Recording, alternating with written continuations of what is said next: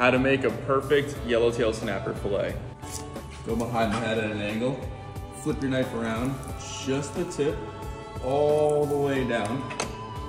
Flip your knife around, rest it right on top of the skeleton, and pull towards the head.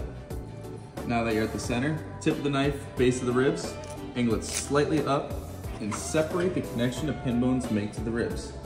A slight incision to go to the top of the spine. Now you can hit the second side without losing any of the meat.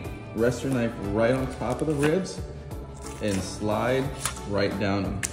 Skinning and deboning, get under there at a hard angle. Once you have a good grip on the tail, you can flatten out your knife. Gentle sawing motion, tip of the knife down, tip of the knife down.